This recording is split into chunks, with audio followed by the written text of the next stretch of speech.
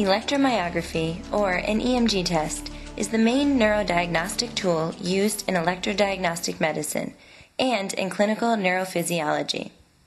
An EMG test is composed of two parts: nerve conduction studies and electromyography.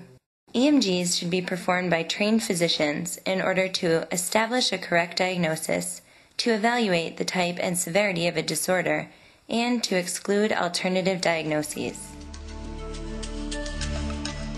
EMG tests provide information about injured nerve roots, damaged nerves, and muscle disorders, leading to symptoms of numbness, tingling, burning, pain, or weakness. An EMG test is an invaluable diagnostic tool which provides a roadmap for physicians, helping them locate, evaluate, and successfully treat neuromuscular disorders. Before the EMG, patients may continue routine activities such as eating, exercising, and driving.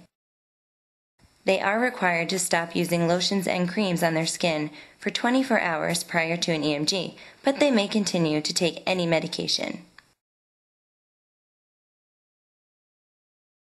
During the first part of the test, electrodes are strategically placed over the tested area, and a small electrical stimulation is applied to the nerves, causing a mild tingling sensation. Using sophisticated digital equipment, nerve and muscle responses are recorded. The rate at which nerves conduct electrical impulses can then be calculated. Disc, ring, or bar electrodes are used to record responses from motor, sensory, and mixed nerves.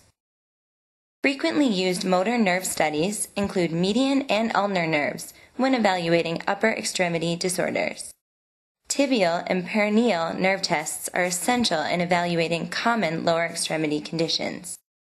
Assessment of sensory fibers may require testing of median, ulnar, and radial nerves in the arms, and sural and superficial peroneal nerves in the legs. In the assessment of more complex disorders such as brachial plexopathies, testing of the medial and lateral antebrachial cutaneous nerve is required, while testing of the saphenous nerve is necessary in the evaluation of femoral nerve disorders. As the EMG test progresses, the examining physician customizes the test according to the recorded responses. Each and every test is tailored to the patient's needs.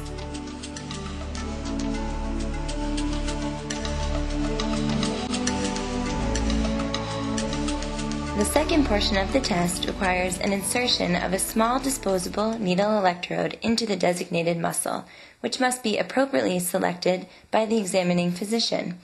The tip of the electrodes record muscle activity both at rest and in voluntary contractions. Muscle tissue does not normally produce electrical signals during rest. Assessment of the muscle at rest may yield abnormal activity, indicating disruption in the nerve connection to the muscle or muscle inflammation. Patients will next be asked to engage the muscle. The recorded signals, known as motor unit potentials, are then immediately analyzed by the electromyographer. The combination of amplitude, duration, phases, and recruitment patterns may show evidence of myogenic or neurogenic disease. The test can last anywhere from 30 to 60 minutes, depending on the number of limbs tested and the complexity of the problem. As there are no lasting side effects from the test, patients may resume all of their usual activities following the test.